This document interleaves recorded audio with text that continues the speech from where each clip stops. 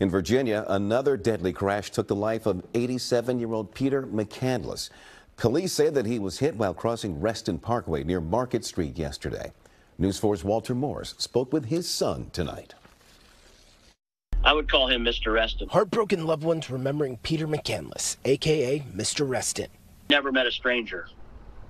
He was really upbeat person, always. Everybody loved him.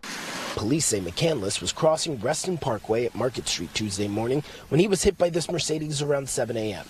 Family members say the 87-year-old was committed to staying active until the day he died. Well, he was trying to keep in shape, and he would walk a mile a day. Son Chris McCandless speaking with News 4 Wednesday.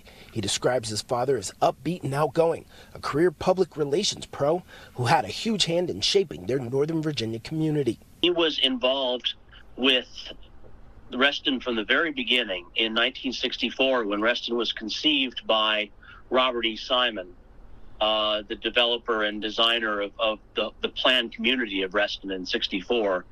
Reston was born in April of 64, and Dad was in on the ground floor of that, mainly from a promotional standpoint. McCandless leaves behind his wife Susan, and even though his family is devastated, his son Chris says he's comforted knowing he died doing what he loves. I'm pretty proud of him. I'm happy with everything that he's accomplished. And we're told the driver and passengers did stay on scene. Police say alcohol wasn't a factor in the crash, but still no word on how fast they were going. In Reston, Walter Morris, News 4.